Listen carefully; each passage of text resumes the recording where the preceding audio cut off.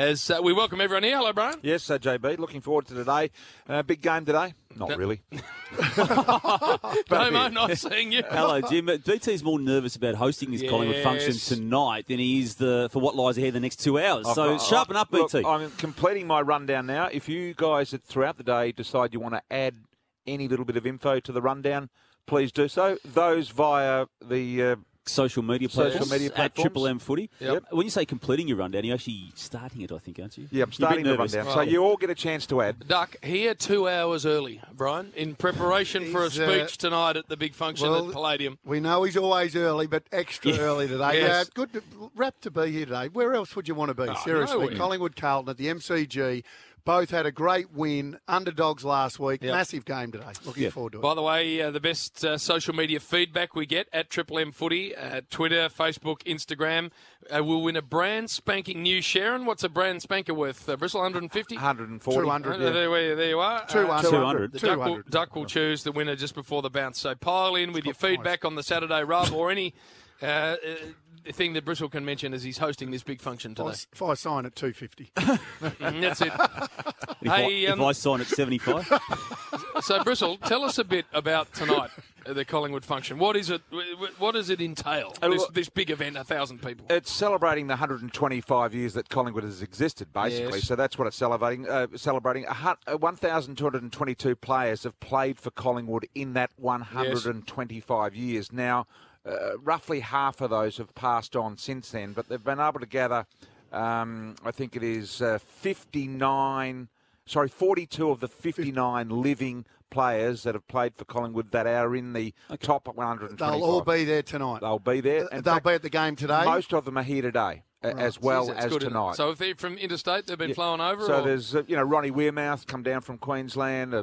Leon Davis has come from over at Perth. So they've flown them in from all over the place. This is the first time that they would have got those sort of numbers. 42 of a possible living 59 here. And did you compile the one-line biographies upon which you will announce them to the crowd? And I asked this for a reason, BT. Did you? I think you did. I tell you why I think you did, Jim. What's the reason? I had a look at his running sheet before, and he's got these little one-line, two-time Copeland Trophy winner, James Clement. That's it. Gets down to Brian Taylor, goal-kicking legend and superstar.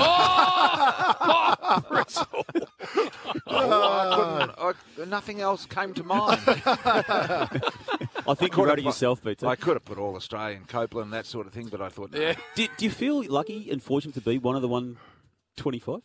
What are you saying? I'm just asking the question, Jim, as I do as a journalist. I feel fortunate to have played at the greatest club of them all. I want to know, is it going to be in order? Because there's always conjecture about number 1 or 1 to 5. You could generally there's 10 players you could sort of mix up in any order. It's not a particular club. Duck, I know you like the categories as you saw on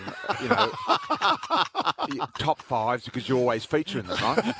But it's not about the top 125. It's about the club. Inclusion. It's about the big thing. It's about the 125th anniversary of the club. I reckon that's crap. I reckon people out there want to know who Collingwood and the right people at Collingwood rank number 1 to number 10. People want to know. People love putting people in order. Can you do that before 2 o'clock this afternoon, Duck? I can have a little bit of a think about it, but I don't go back. Like Bobby Rose and all those guys, I never saw them. Those guys play Dick Lee, and I know they were legends. Well, you should acquaint yourself with their history of your own club first, and then you can start. Well, I have with my club. I could rank the top 10 at my club. Could you? Pretty easy. Yeah. I want to know, Bristle, if it's the top 125, but you said about 50 still with us? Yes. Yeah, I want to know if Bo Nixon's sliding in there.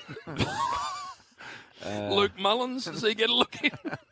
Bristle, well, it's a good question. What sort of stylings are we going with here? Probably our social media platforms could send in those that perhaps may not make it. I'm interested in who's the selection committee, Brian? Who's decided on these 125? I think Eddie. Ed's been in, of course. No, I don't know for sure, but I would think Eddie. So, guys like Athos Histrolakis. Aruthalakis. Terry Keys, you wonder whether they might not be in. Mark Bayliss, of course, from Western Australia. I remember the day he turned up and said, I'm going to be the full forward. And I said, no, you're not. That night at training, I drilled my knee into the back of his head as hard as I could, and took me most of the year to recover. I think that was in your book, wasn't it? Probably. I think we read that out one week. A couple of the interstaters, Robert Pyman. He was a North, but at North. And Grantley Filkey. Yeah, Grantley Filkey. Brad O'Brien, Brad Smith. There's a few. Bristol's just wandering through them all. There's a few there.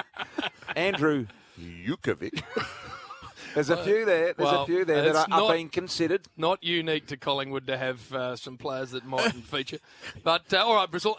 Before we get on to last night, because we need to talk about that. So you will be emceeing the big function. Yes. And Ed will obviously get up and speak. What else is part of the? Ed's the only speaker. Only speaker on the night. It's not going to be one that's a lot of speeches and stuff. Ed's the only speaker. Really? The players will be formally introduced, and then we'll have Wind Beneath My Wings with Colleen Hewitt, who's a great Collingwood supporter herself. Absolutely. Top of the pops in the 70s and 80s. Massive. She's fantastic. We're going to finish with Delta Goodrum, who's Australia's #1 artist going around at the moment. Delta. Yes. Nice. Delta. So she'll be there, and the Melbourne Youth Orchestra will be there. And Will you have a tuxedo on, Bristol? no, it's a lounge suit. Lounge suit. Surely if you're introducing the players, you've got to have 10 down to #1. Duck, let it go. Duck.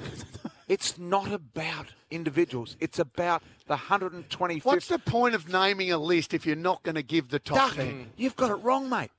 No, I It's haven't. not. Well, let the Triple M audience decide. Yes. Let us. Hang on. Tell us At Triple M whether Footy. this is a load of crap unless they name the top 10. I will read what the night is titled, and this may finally get through to you. What? The 125th year Gala Ball. It's not the 125 top players. It's celebrating the 125 years. Well, why are you even naming 125 players? There's then, already if 100. you can't have an order. In a previous book written by Michael Roberts, there's already 100 players that have been named. They're So you're adding adding 25. So why can't you have an order of that 125? This is a holistic, bigger picture of the 125 you know years. what? I was interested. Now I'm not. Everything you're involved I in couldn't give a crap about involves it. a list. Because you know why? Because you would have been on the top of the list all the time, and that's all you ever consider as lists. I've got text messages coming through here from ex-Collingwood people. It's like your program on 7. And they are saying... the top 5 Bs. It's now... The top 5 Cs. It's now a load of crap because we're not going to know who the top 10 Collingwood players are. Well, you do it for them, Duck. At Triple M Footy, by the way, if you've got some suggestions as to who mightn't force their way into that 125, we'd like to hear from you. Well, I can give you the top 25 if you want. I just got a text. Who's Danny Roach? I can give you the top 25 if you want. The top 25 of the team of the century at Collingwood over the last 100 years. Hey, Bristol, I want to know what your stylings will be because we've all done lots of functions with you. I happen to love the way you go about it because you've got nice command up on stage of anyone who gets out of line. You want me to start? Anyone who's not listening well enough or any of that? So I just got a text from someone that used to be at Collingwood. Danny Roach was #1 draft pick. Never played one game and then went home. Well, he's on the list. I don't think he'll be in the top 125, but it doesn't matter because they're not giving us an order anyway. I start with JB. Yes, come on. Ladies and gentlemen, could you please take your seats? Oh, yes. And what if a couple struggle a bit, Bristol? And I'll repeat that only once more, ladies and gentlemen. And then it will be in your seats, please. And then it'll be, the quiet. Do you do the shh, shh, shh, shh? Yeah. Yeah. In mid-sentence. Ladies and gentlemen, welcome. Do you have a couple of henchmen around the room to assist your cause on that? No, it's done purely by me. The voice. 1,000 people, Bristol. It's going to be... luck. It's pretty easy. If they win, they'll be half cut when they get there. They will. If they lose, they'll be three-quarters. But anyway, look, it'll be good, and I've got a beautiful speech here written. Bristol, you will dominate. I just want to know if with a room and a function of that sort of gravitas, whether you go about it your normal way, which is to get nice and personal and direct with anyone who doesn't do as they're told. I don't individualise, but I will point out table numbers. Yeah. But not individuals. Have you themed your speech that we can see in front of you now? Is there a nice storyline running through? There is. It's themed around the 125 years of Collingwood, Damo. But you normally insert yourself into these things. Are you in there? No, I'm not. I was a young boy from Bustleton back in 19... I'd been booted out of Richmond Footy Club when Michael Rhodes kept kicking goals. And That's enough. I like it, Bristol. I'm looking forward to some feedback. Purple, I reckon there'll probably be some suggestions as to how we should roll with that too. Yeah. Jesse White's getting a look in there. Dermot Burton, who played for that one season of 95. He actually wasn't too bad, was he? From Sam Kekovich played 4 games. He did. He did, Keka. A couple of cloaks are getting a mention. Dale Woodhall, Clinton King, Jason Wilde, Mickey Gafer. You'll get a few references here, BT. BT's in there. Mason Cox, Brad Hardy. Brad Hardy.